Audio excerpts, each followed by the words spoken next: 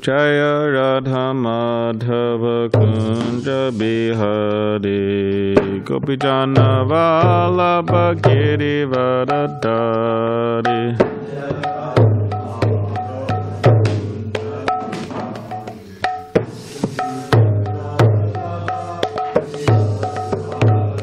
Jaya Radha Madhava Kunja Bihari Gopijana Vallabha Girivaradari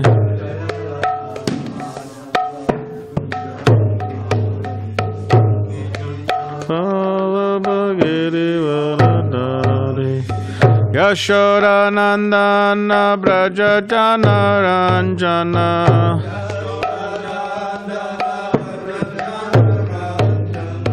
Yashodanandana Braja Jana Ranjana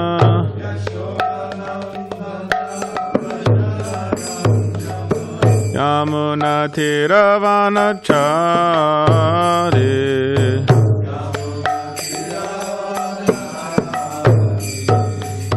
Yamuna Tiravanachari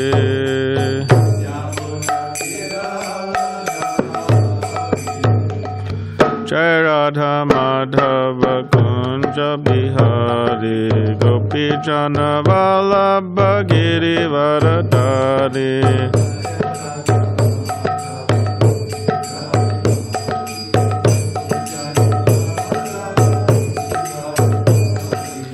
Yashodanandana Braja Jana Ranjana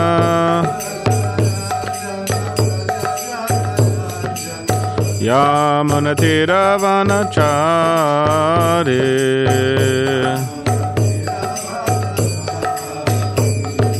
Jaya Radha Madhava Kunja Bihari Gopi Jana Vallabha Girivaradari Gopi Jana Vallabha Girivaradari Jayam Vishnupada Paramahamsa Sri Radhika Sri Bhaktivedanta Swami Prabhupada Ki Jai Grantaraj Srimad Bhagavatam Ki Jai. All glories to the assembled devotees. All glories to the assembled devotees. All glories to Sri Guru and Sri Gauranga.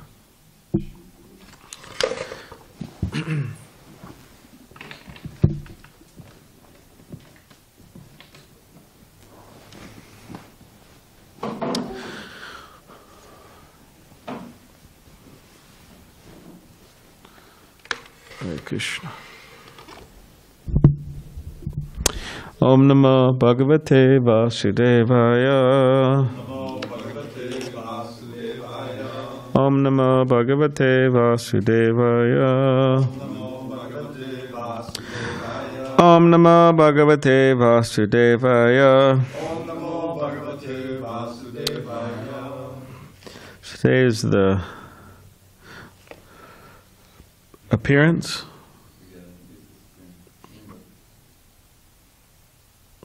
or disappearance of disappearance day. Okay. Well, we could have sang another song, but we didn't. But it's the disappearance of Sri Vasudeva Ghosh. So we'll read something about him. He's a great devotee of Lord Chaitanya. Whenever you hear the Ghosh, it means they're great singers. Yeah. Vasudeva Ghosh and his two brothers. No, what I'm reading here from doesn't have any diacritics, so I'm just, Vasudeva Ghosh and his two brothers, Madhava and Govinda, are eternal associates of Sri Chaitanya Mahāprabhu and Sri Nityananda Prabhu. Fixed in madhurya rasa, they accepted Sri Radhika as their ultimate shelter. The brothers expertly performed sweet melodious kirtans. Whenever they sang, Lord Chaitanya and Lord Nityananda would immediately dance in ecstasy. Every year they came for Rath Yatra in Jagannath Puri. They led the chanting in one of the 7 kirtan groups arranged by Lord Chaitanya. Vasudeva Ghosh used his music and song to preach in Bengal. He wrote many Bengali songs about Lord Gauranga, which are still sung by devotees. In one he says, "If Lord Gaura had not appeared in this age of Kali, then how could we tolerate living? He has given the very essence, the very charm of life, divine love, without which it is impossible to live in this world.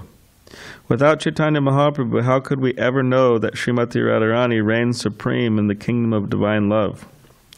Having received all these things from Lord Gora, Hari, now we think life is worth living. Thank you. Thank you.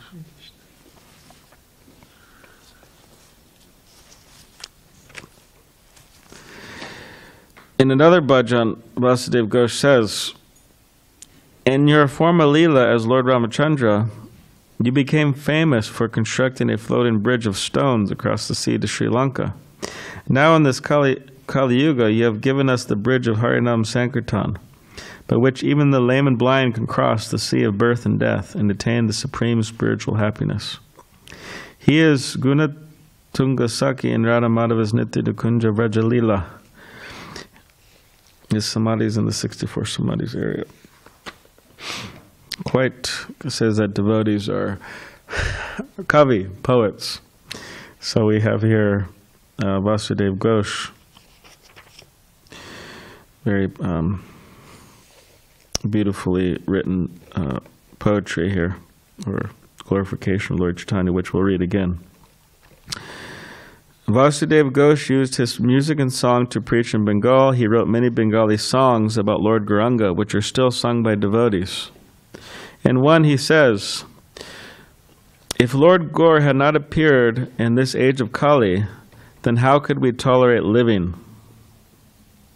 He has given the very essence, the very charm of life, divine love, without which it is impossible to live in this world. Without Chaitanya Mahāprabhu, how could we ever know that Srimati Radharani reigns supreme in the kingdom of divine love? Having received all these things from Lord Gora Hari, now we think life is worth living. Because he's saying here that how could we ever tolerate living if Chaitanya Mahāprabhu didn't appear in Kali Yuga? Means it's so, it's a time of intense suffering. Kali Yuga especially, mentally, most of it. And if Lord Chaitanya didn't appear, how could we ever tolerate that? It means because of Lord Chaitanya's appearance, we're able to experience some relief, but not just relief, but real happiness. Can you give me the Bhagavatam soul, please? Thank you. Anyways, and then here's the next one he wrote. In your former Leela as Lord Ramachandra, you became famous for constructing a floating bridge of stones across the sea to Sri Lanka. Now in this Kali Yuga, you have given us the bridge of Harinam Sankirtan, by which even the lame and blind can cross the sea of birth and death and attain the supreme spiritual happiness. The bridge of Harinam. So that's a little bit about Vasudeva Ghosh. Great singer.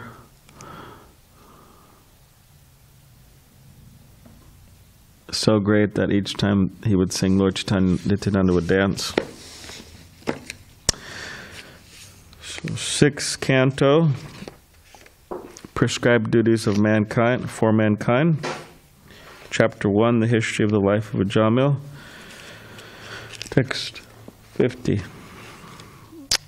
And we already chanted Om Namo Bhagavate Vasudevaya, so if everybody could please repeat after me. Panchabi Kurute Svartan Pancha Vedata Panchabihi Ekas Tu Shoda Shena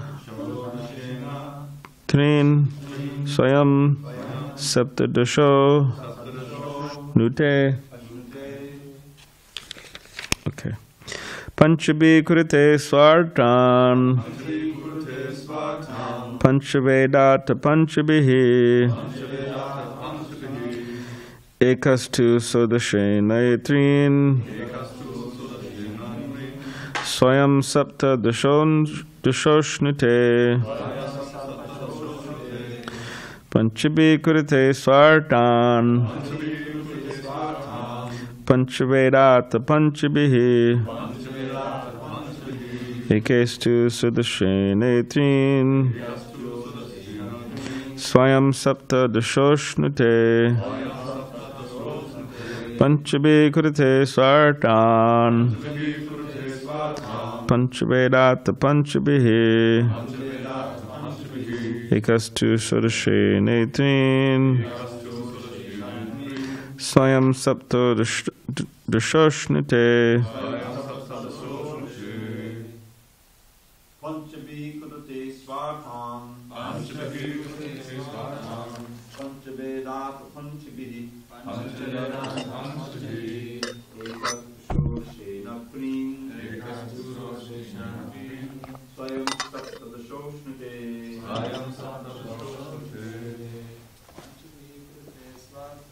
Panchabi Kurite Svartan Panchavedata Panchabihi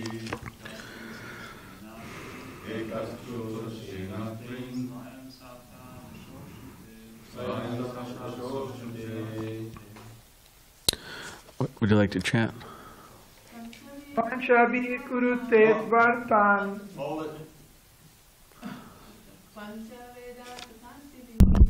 Panchavedata Panchabihi Ekastu Srinotin Swayam Saptashnushnute. Now, Vijay. May I? Yes. Thank you very much, you're very kind. Panchabi kurute svartan Panchavedata Panchabi Ekastu Sodashena Trin Vayam Saptadasho Shnute.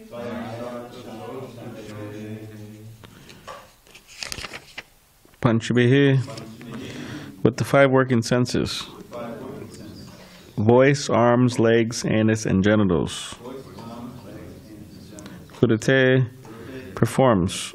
Swartan, his desired interest. Pancha, the five objects of the senses: sound, form, touch, aroma, and taste. Veda, nose. Thus, Panchabihi, by the five senses of perception: hearing, seeing, smelling, tasting, and feeling. Ekaha, the one. Two, but Shodashena, by these 15 items and the mind. Three, the three categories of experience: happiness, distress, and a mixture of both. Swayam, he, the living entity himself. Saptadashaha, the 17th item. Ashnute, enjoys. Translation and commentary by His Divine Grace, A.C. Bhaktivedanta Swami Prabhupada. Above the five senses of perception, the five working senses, and the five objects of the senses is the mind, which is the 16th element. Above the mind is the 17th element, the soul, the living being himself, who, in cooperation with the other 16, enjoys the material world alone. The living being enjoys three kinds of situations, namely happy, distressful, and mixed. Purport. Everyone engages in work with his hands, legs, and other senses just to achieve a certain goal according to his concocted ideas. One tries to enjoy the five sense objects, namely form, sound, taste, aroma, and touch, not knowing the actual goal of life, which is to satisfy the Supreme Lord. Because of disobeying the Supreme Lord, one is put into material conditions, and he then tries to improve his situation in a concocted way, not desiring to follow the instructions of the Supreme Personality of Godhead. Nevertheless, the Supreme Lord is so kind that He comes Himself to instruct the bewildered living entity how to act obediently and then gradually return home, back to Godhead, where he can attain an eternal, blissful life, peaceful life of bliss and knowledge. The living entity has a body which is a very complicated combination of the material elements. And with this body he struggles alone, as indicated in this verse by the words ekas tu. For example, if one is struggling in the ocean, he must swim through it alone. Although many other men and aquatics are swimming in the ocean, he must take care of himself, because no one else will help him. Therefore, this indicates that the 17th item, the soul, must work alone. Although he tries to create society, friendship, and love, no one will be able to help him but Krishna, the Supreme Lord. Therefore, his only concern should be how to satisfy Krishna. This is also what Krishna wants. Sarvadhamam pratyajya mamekam sharanam bhaja. People bewildered by material conditions try to be united, but although they strive for unity among men and nations, all their attempts are futile. Everyone must struggle alone for existence with the many elements of nature. Therefore, one's only hope, as Krishna advises, is to surrender to him, for he can help one become free from the ocean of nescience. Sri Chaitanya Mahāprabhu therefore prayed, Ayi nanda-tanuja kiṅkaraṁ patitaṁ viṣame bhavāmbudhau kṛpayā tava pāda-paṅkaja sthita-dhūlī-sadṛśaṁ vicintaya. O Krishna, beloved son of Nanda Mahārāja, I am your eternal servant. But somehow or other I have fallen into this ocean of nescience, and although I am struggling very hard, there is no way I can save myself. If you kindly pick me up and fix me as one of the particles of dust at your lotus feet, that will save me. In a similar way, Bhaktivinoda Thakur sang, Anadi karama phale padi bhavarna vajjale taribara na deki upaya. My dear Lord, I cannot remember when I somehow or other fell into this ocean of nescience, and now I can find no way to rescue myself. We should remember that everyone is responsible for his own life. If an individual becomes a pure devotee of Krishna, he is then delivered from the ocean of nescience.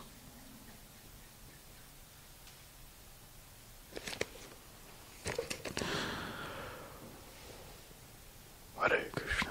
Om Jnana-timirandasya Gyananjana-shalakaya Chakshulanmilitam Yena Tasmai Shri Gurave Namaha Mukam Karidavachalam Pangam Langate Grim Yakipatavaham Vande Shri Gurun Dilitanam Vancha Kapatribhishta Kripasandabevacha Patitanam Pavanebhyo Vaishnavebhyo Namo Namaha. Jai Shri Krishna Chaitanya Prabhu Nityananda Shri Advaita Gadadhar Shivasadi Gaura Bhaktivinoda. Hare Krishna, Krishna Krishna, Hare Hare, Hare Rama, Rama Rama, Hare Hare.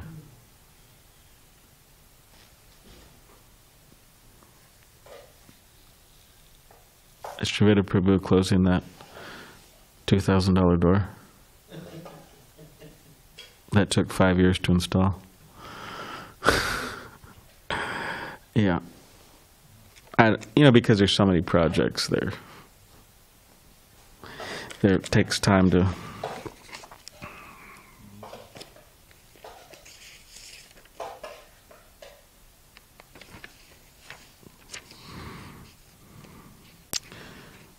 Well, the reason I mentioned that because the whole point was of that door being there. Anyways, when you create temples, of course, once everything's built, once everything is designed, it's hard to change things. And especially if things have been going on a certain way for a long time, to change the whole design of the temple. But technically, you could say in a perfect world, or not even in a perfect world, in a semi-perfect world, the bathroom facilities are outside of the temple. They're not in the temple. Whereas these are in the temple. Anyways, it's a common American, standard type of thing. But so the whole idea was getting that door there, so there's at least some type of separation. And it's a door that, it swings open. And then we put these things there, these magnet things there to keep it open, which is good because it might be necessary. Maybe you're coming from the kitchen and you need to bring something heavier. It makes sense. But now what's happening these days is just staying open.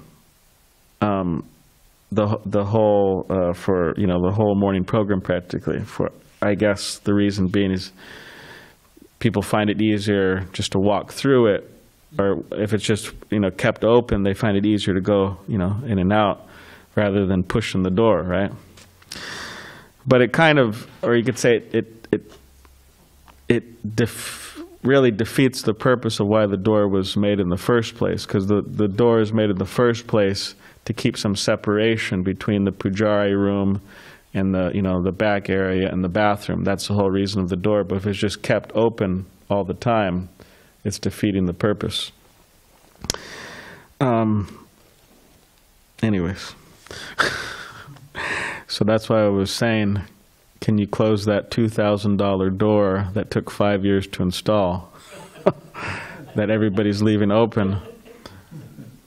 And aside from that, because the habit is to leave it open, the whole morning program, it's open at class time, and then people are slamming pots around and washing pots and talking about whatever they talk about in the kitchen. Hopefully Krishna Katha. Not politics. But anyways, so we got to close it for the class. But so whatever you want to do with that information, you could do whatever you want to do with it. All right, so back to the verse and purport.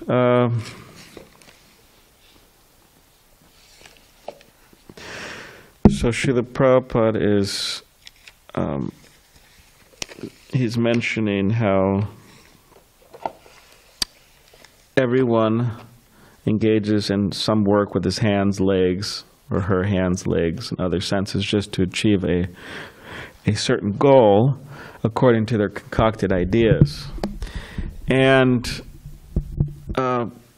much of people's concocted ideas are due to their association, or who they're hanging out with. The worst ideas that people have ever, that anyone that anyone has thought about and acted on, a lot of the times have just been based on the association that they've had.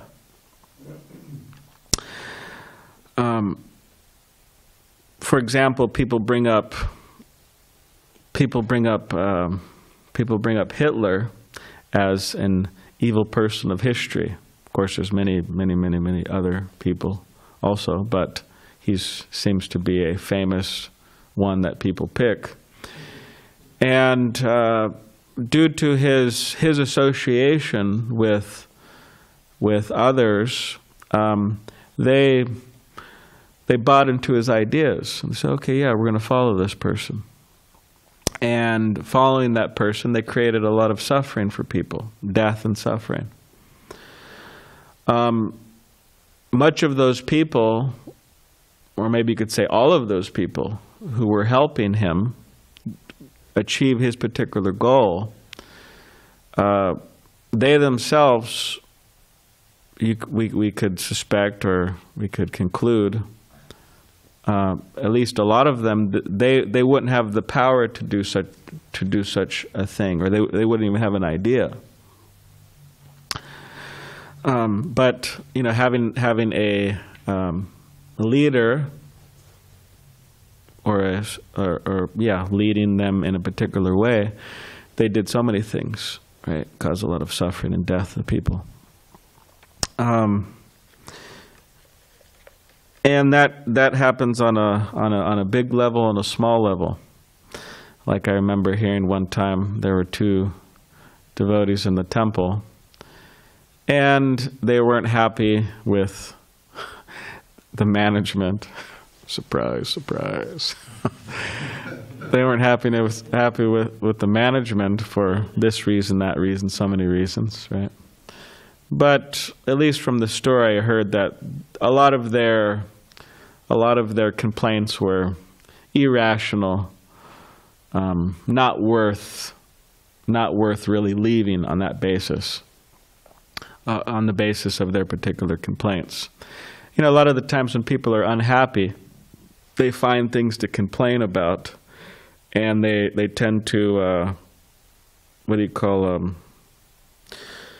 magnify the problem, magnify the issue to such a large degree they think, okay, I'm out of here, I'm leaving. They're just looking for a reason to leave. That's what's happening. So anyways, there was one devotee and he was thinking, okay, I'm going to leave the temple. And then he started speaking with another devotee in the temple, and he said, you know what, that's interesting, because I was thinking about leaving too. And he said, let's leave together, you know. And they sped off to Las Vegas. I don't know if they went to Las Vegas. It was actually in South Africa. So maybe they have some equivalent down there. But, so they both left. And then sometime later they were doing whatever they're doing. They think, yeah, let's go back to the temple. And they both went back to the temple, luckily, right? So we want to be in the association of people who encourage us in the right way, encourage us to go in the right direction, rather than some the billions of strange directions we could go. And therefore, Srila Prabhupada stressed all the time, sadhu sangha sarva shastra koi, lavamatra sadhu sangi sarva siddhi hoy, that just by association, even for a brief moment with a sadhu or a devotee, we can attain all perfection. What to speak of if we are associating all the time? But like here, we are in this particular pastime of a jawmill, or this account of a jawmill, in which he became bewildered. He became infatuated with a particular woman, and he was already married. He was married, he was living a clean, sober, God-conscious, religious life. But he became infatuated just by seeing a man and a woman embracing. The lust in his heart just became, he couldn't control it. So, as we've heard, I don't know, maybe 50 times right now, everybody knows what happened. He went and he found her, and actually he made her like a maidservant in his house first. And then eventually he ditched his wife, which in Vedic civilizations just... Anyways, but people don't do it, but he just forgot about his wife, and then he married this, as Srila Prabhupada says, prostitute, and lived a very immoral life for so many years. So, can you close that door, please? And come back, please. So, but in this particular woman's association, the bad ideas, the evil ideas, the materialistic ideas that he was acting on, they became strengthened by her association. In other words, his materialistic tendencies became strengthened by this woman's association. So therefore, the idea in devotees' lives is that if one, Hare Krishna, if a devotee chooses to marry,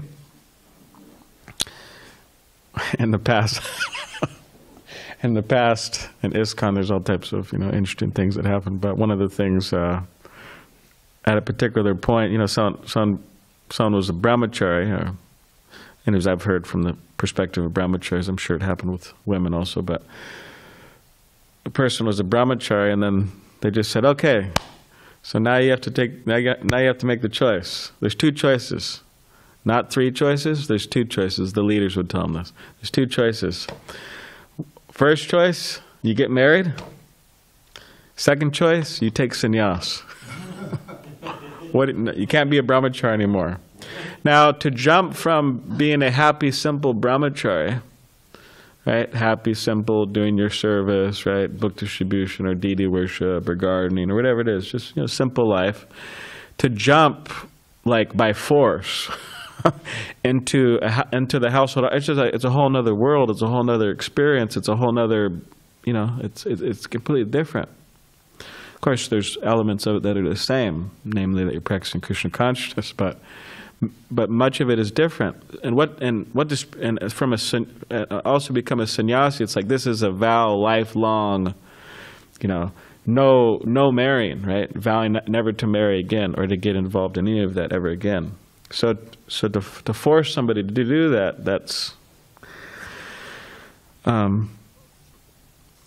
so that was previous. Nowadays, I don't think it's happening. I hope not. But I haven't done a survey in ISKCON, but I hope it's not happening. With sannyas, I know it's not happening, but anyways, maybe. But in normal life, if one was to choose under the guidance of their spiritual master, that okay, now the person says, okay, I need to marry. So better they marry someone who is Krishna conscious. Better they marry someone who will strengthen their resolve to be Krishna conscious, rather than to erode it, which is a big difference, or not encourage it. And this goes in all of our association, whether a person's marrying, whether friends. I mean, we have friends. Better we have friends who encourage us in the right direction, rather than encourage us in the wrong direction. You could have friends and they say, hey, come on over Friday night. Oh yeah, what are you doing? We got this, what is it called? Friday night. It's a, what do they call that? Funnel, like a beer funnel? They have a name for that? What is that called? Called a beer. Bong. Bong. B-O-N-G. Yes. Okay, that's what I thought. I've actually never experienced that, but that's okay. I'm all right. So someone would say, hey, come on over. We got the beer bong out, and we're going to have a great time. This is really... But that's just one aspect. Someone say, well, relatively speaking, there's a lot of more terrible things you could be doing, right? Which friends could encourage to do. The association could strengthen such things. So we want friends. We want, if one is to choose whether they're to marry, we want the association of people who will encourage us in spiritual life. And the civilization that we're living in now, it actually doesn't encourage Krishna consciousness. Just take a look at the billboards. Of course, relatively speaking, the billboards in San Diego are relatively conservative. If you look at Los Angeles, if you look at other places, I mean, certain places in the world, I've actually decided in my mind just not to look at the billboards. Like don't even, like, I'm driving and the billboards are there and it's just like, all right, I'm just not even going to look at them. Like, I'm not even going to give them a chance of being somewhat pious or good or neutral, nothing. Whereas San Diego's quite conservative in many ways in comparison. Why? Because as we heard this morning, the mind takes pictures, or the consciousness takes pictures and then stores them. So whatever we see, whatever we experience, it's like taking pictures, snap, snap, snap, snap, snap, snap, snap, snap, right? And it's storing them. And like you have an iPhone, right? I suspect somebody here has an iPhone, if not everyone. I think there's some Androiders out there. But whether it's an Android or iPhone, the iPhone, you take pictures and it's able to store them, right? I think iPhone has iCloud. I don't know if I don't think Android has iCloud, right? Because but iCloud and iPhone, there's a certain amount of storage it has. You could store so many pictures, so many videos, right?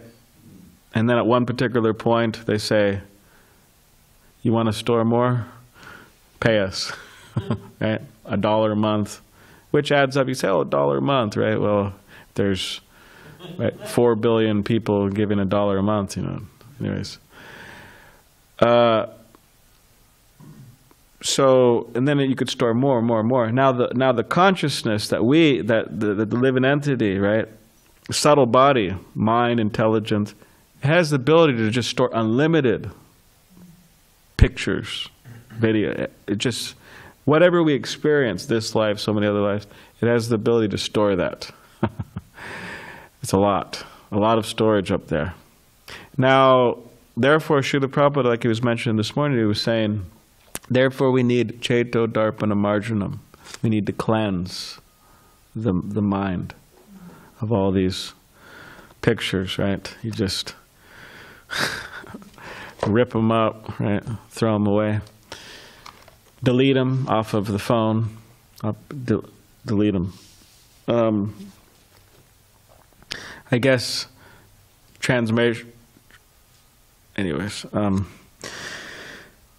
so that's the idea, to cleanse. And part of what we're cleansing is actually the conceptions that we have, or the conceptions that we're acting on, the conceptions that are ruling our lives, the conceptions that are driving us in a particular direction. That's one of the things we're cleansing our minds of.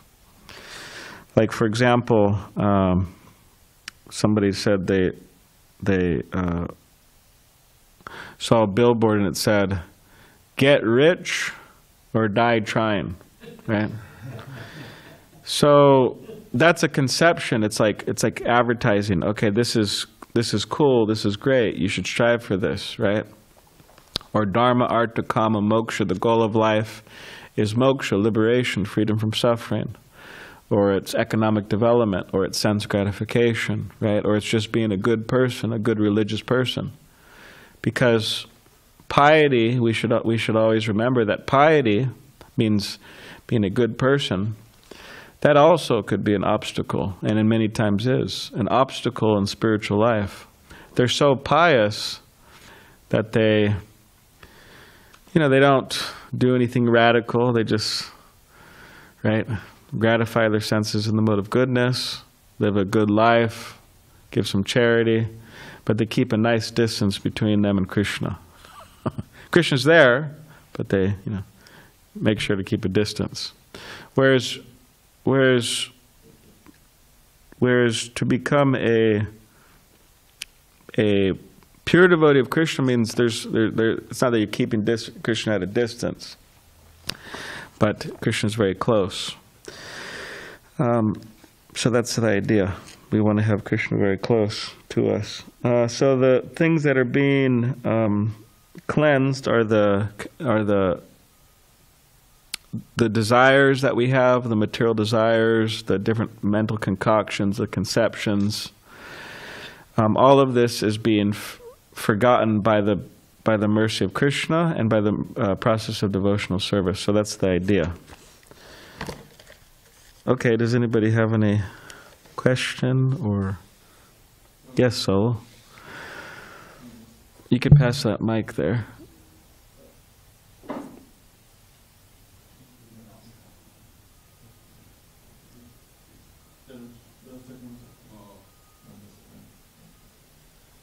I had a question about, in the beginning of class you said about how devotees are contemplating about leaving the ashram and whatnot. Yeah. And you're going back. But my question was, why is it when devotees do such thing, why is it that they tend to be more materially engrossed, like they do more material things than the average person? Like they go out and they just like let loose, just like, instead of just like... Well,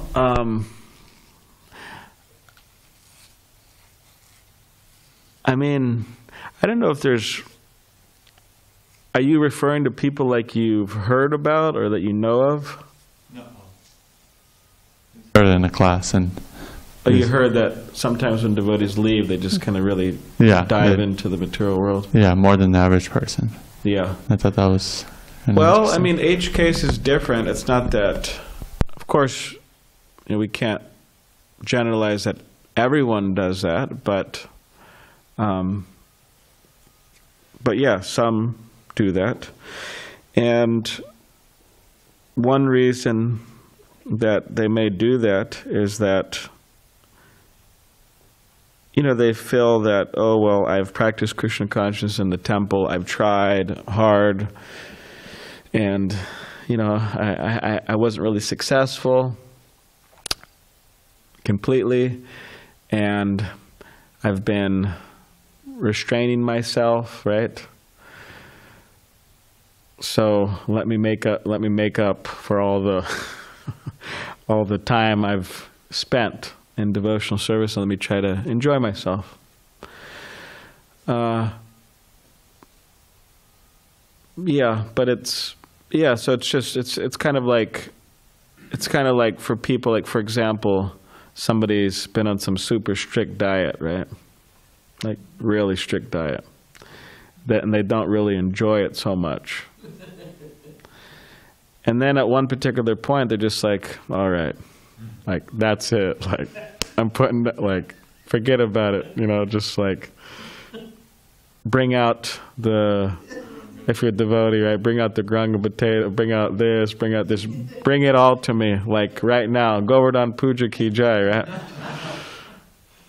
You've been on a strict diet for the last 3 months, and then Govardhan Puja hits, and it's like, all right, I can't tolerate this anymore. And you just kind of let loose. So that's, a lot of the times, they weren't successful for different reasons, to the degree they wanted to be, and maybe they've created some friction with devotees, maybe there's some management and them problems, maybe there's some conflicts, maybe their lust, anger, and greed are screaming, satisfy me, whatever it is. So they just, they leave, and then like a person who's been fasting, they just kind of... So that happens, but it doesn't have to happen. It's not that, well, I've been practicing Krishna consciousness. It's just a matter of time, everybody's going to snap, right? Like, you could only go for so long, right? You could only go biting your clenching your teeth and biting your lip for so long. But if somebody practices Krishna consciousness properly under the direction of the spiritual master, they'll be very satisfied. And aside from not just diving into the material world and going in that direction, they'll actually feel sorry for people who do that. They'll feel sorry for people who are in that state of consciousness, because they understand, because they're experiencing higher and higher states of consciousness, that's not where happiness lies. That's illusory. That is, it's not a happiness worth striving for. So they realize that. Padam dushtva navartate. They have a higher taste. But if a person somehow or other doesn't practice properly under the guidance of the spiritual master, then sometimes that may happen. So, a quick comment, real quick, sorry. So, is it that one can miss the point completely in any ashram, like the brahmachari ashram, they're not practicing, or the grihastha ashram, or even we're meant to... Sannyasa ashram? Yeah. Vanaprastha ashram? Can they miss the point? Yeah, because you just understand. We're meant to both be. And my other point was, having this sense of like going through tapasya, it could be kind of an impediment if we're like saying like, oh, I won't do this because, you know, it's too austere, and like how to find a balance of like being practical but also like keeping your distance. Keeping distance? Yeah. Between like, you know, the material nature and whatnot. Oh, like a balance. Yeah, balance. Well, everything has to be done under the direction of the spiritual master or the Shiksha Guru, Diksha Guru, so that's there. But much of what people say balance is they say, okay, well, we have to ask, how I'm practicing Krishna consciousness, is it balanced or is it not balanced? We have to ask. Because how are we to know? Means to be a disciple means we accept, I don't know. So I'm asking the Guru, I'm asking the Gurus, am I being balanced here? And they say, no, you're not being balanced. You need to be more engaged in Krishna service. You need to, whatever, you need to do this, that, you need to do so many things to improve yourself. But just trying to find the balance ourselves, that's not so good. Because people have until we become spontaneously attracted to Krishna, then we have some lingering attachments to other things non-related to Krishna, which means unbalanced. Of course, someone could say, anyways. So generally, people, they need to exert more energy than less. They're saying, I'm overworking myself. But generally, that's not the case. Generally, the case is otherwise. Underworking. I mean, some people, it's interesting, some people think the brahmachari is like, what are you guys doing, like, with your lives? What are you doing? Like, devotees or people think, what are you guys doing all day? What are you doing with your lives? And then you have some people say, oh, you work so hard, you get up so early. You know, it's amazing, you get up every day, you know, sometimes we don't do that. So you have kind of people telling you different things, right? Usually the guru is saying, push more, and other people saying, oh, you're doing so great, right? So, but generally, we should try to push ourselves more than less. Like in the material world, even like nowadays, I mean, people are working very hard. I mean, like practically at the temple, we don't understand or have that experience in this type of lifestyle that we're having. They hardly have, like, there's one Sanskrit word. I'm forgetting the word, but it means not even a moment to reflect. Means they're working so hard. Like this girl, she was telling me at the lounge, she was young. Anyways, 3 jobs she's working, 3 different jobs, to try to stay up, you know, with the race. So working very hard, and much of the work that people are doing, it's brutal in the sense that it just really messes with your mind and body. You know, the type of work people are doing. Like, for example, staring at a screen all day, that's not normal. That's not natural, that's not normal. It's disturbing, actually. Lack of exercise, lack of sunshine, lack of air, it's bad for your eyes. It's just, wow. That's your phone? Wow. Or whatever it may be, there's so many things. I mean, these Amazon guys delivering, I think some of them like it, because I look at them sometimes and I go, these guys liking it? It almost seems some of them like it, but it's in many ways it's so brutal, you know, what they're working like that, stop, get out, and just kind of delivering all these different systems that we've created in the world for convenience and so on. People are working hard, like donkeys, you could say. So, and then they have not even a moment to reflect. It's like, because they're working so hard, and then by the time they're done working, they're tired. And then how are they supposed to reflect? And then they have to sleep longer because they're working so much harder, and then they get up later, and then there's no time in the morning, and so it's just like reducing the time that people have for self-reflection. And then the society likes doing that. Why do they like doing that? They like doing that because if you just really like, kind of beat people down, they're easy to control. They don't protest. They don't just give them their whatever, give them their sense gratification. And I wonder if those types of people would reflect if they had a moment. I would argue that they wouldn't. Yeah. In that position in the first place, they needed to fill up all their time with something so that they felt good about not reflecting or not questioning what the purpose of this life is. Yeah. I mean, Srila Prabhupada would say that much of the people are innocent, but they're being misled. So just because at this particular point they wouldn't self-reflect, which is true, because a lot of them don't have the ability to do that, due to abusing their body and minds in so many different ways, Srila Prabhupada he would blame the leaders. He would say the leaders are the ones who are not, because they're supposed to be directing people in a particular direction, but they're not. So in other words, there's a culture of self-reflection, but that's not in this society. There's no culture of self-reflection. It's a culture of immediate gratification. It's a culture of entertainment above everything. Work hard like a donkey and entertain yourself, right? And die miserably. And buy a lot of stuff.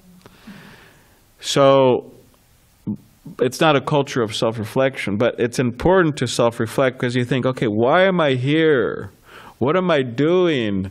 Like Prabhupada would say, the grass is available everywhere, but the donkey doesn't stop to think, hey, the grass is available everywhere. Why am I working so hard, right? Anyways, it's a complicated thing because it's, we're in this society, and anyways, there's a lot of complications to it, so it's not as simple as we'd like it to be. Hare Krishna, Balaram Prabhu, I had a question. Thank you for your nice class. You mentioned the moment, the idea of a moment has come up a couple times, and you mentioned the verse about lavamatra sarva siddhi hoy. Yeah. Can you explain that, how that works, 1/11th of a second association with the sadhu, how that leads to perfection? Okay. Well, they say that if you are a devotee, a pure devotee, they say they could bless you in different ways. One of the ways is just by seeing you, just by glancing upon you.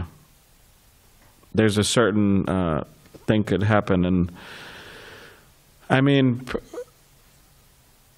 so in other words, just by seeing a great devotee, just by associating with a great devotee, then that could change somebody's life. I mean, someone could see someone like Prabhupada, walk down the street just for a moment, and they think, like for example, there was this in San Francisco. It was called, what was that called? No, it was the farm. Yeah, Morning Star Ranch. Some good devotees came out of there, actually. So Morning Star Ranch, it was a ranch in which clothes were optional, and it was in the 60s and 70s, so people were liking that idea. Clothes were optional, right? Of course, Prabhupada, you could take the phone and. So Prabhupada was saying that, of course, this isn't a human principle, human clothes. But people were liking that, right? Now, Srila Prabhupada went there, Morning Star Ranch. Of course, nowadays, if any guru or sannyasi would go to such a ranch, this would be all over the internet. Look at this demon sannyasi, Anyways, Prabhupada went there. Amazing, right? So when Prabhupada went there, he went there to give kirtan and class and stuff. When Prabhupada went there, there was one man and you know, what did it say? Dressed by the four directions or something like that. Anyways, he was one man, and he was picking potatoes. He was picking potatoes. You know, they're out farming and stuff, picking potatoes. No clothes on. And then Prabhupada saw him, and he asked the man, and he said, "What are you doing?" And the man said, I'm picking potatoes, Swami." And then Prabhupada said, no, what are you doing with your life?" and then the man started thinking, "Yeah, what am I doing with my life?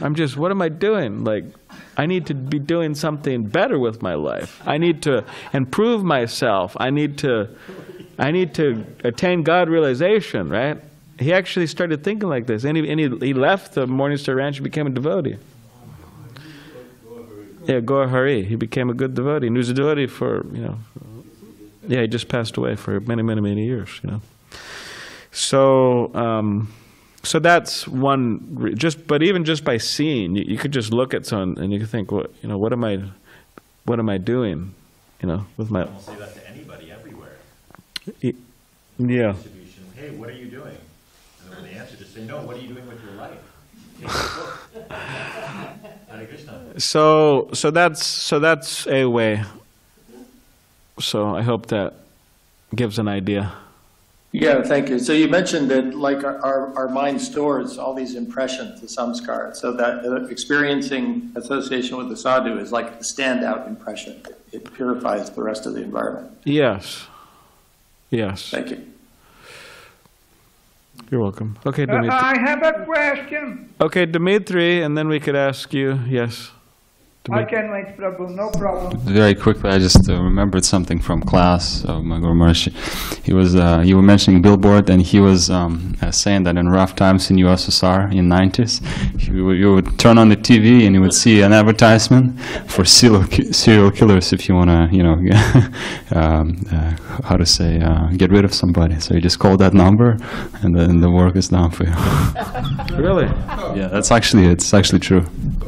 Really? Yeah, it was on TV. Yeah. Wow. The government didn't have any restriction on stuff like that. The government putting it out. They were probably putting the ad out there to raise money. That's interesting. Okay,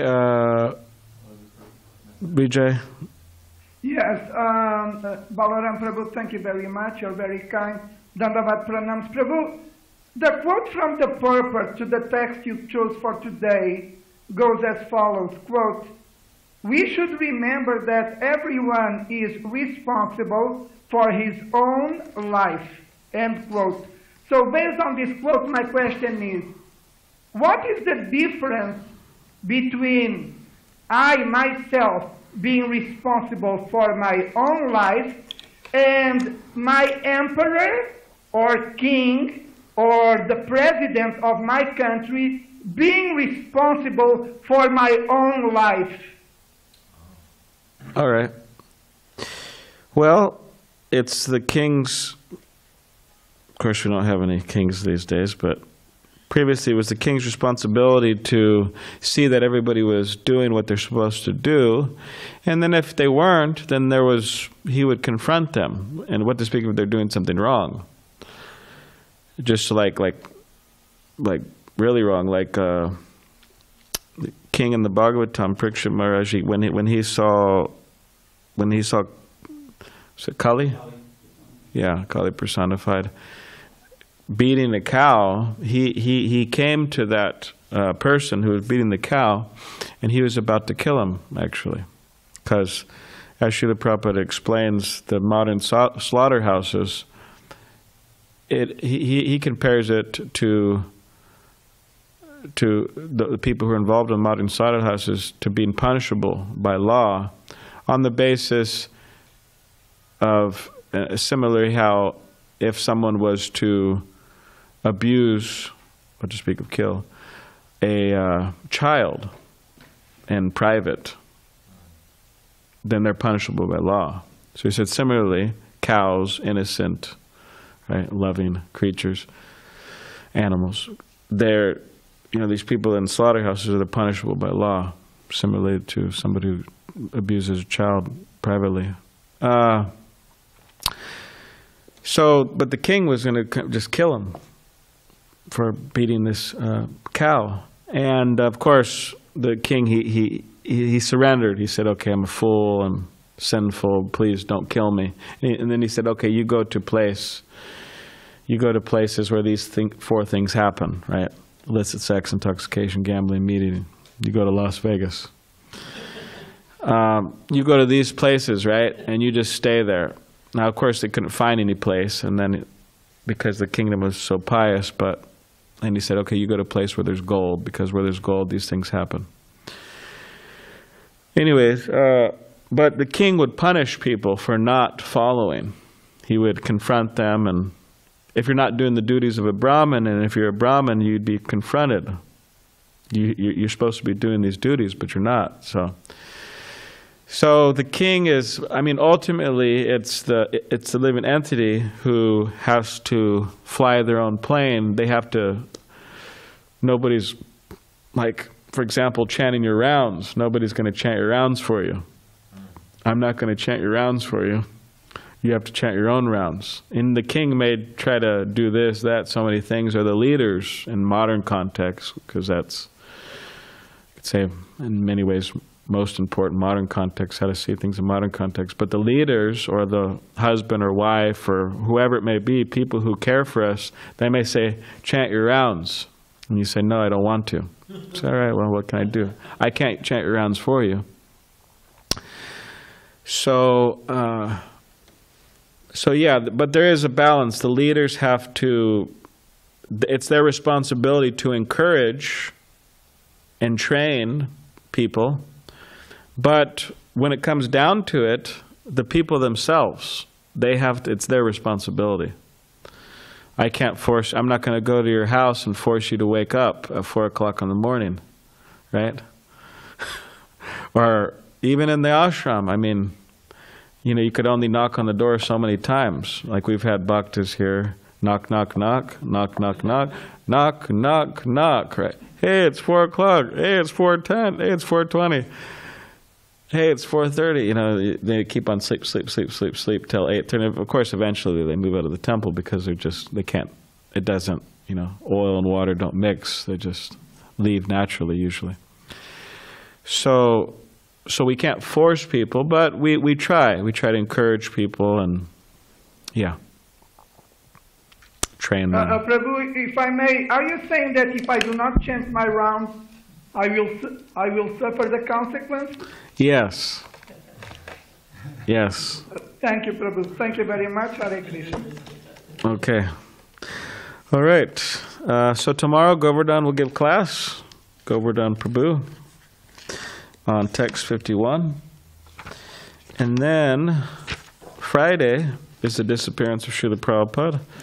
And Vaikuntha Prabhu he's scheduled to give class that day. So, and then we'll have a gathering in the evening around 5:36, I think. Yeah, 5:30. We'll have kirtan and a lot of, I think everyone will be able to share something, their glorification, realization about Srila Prabhupada, and there'll be a nice feast cooked.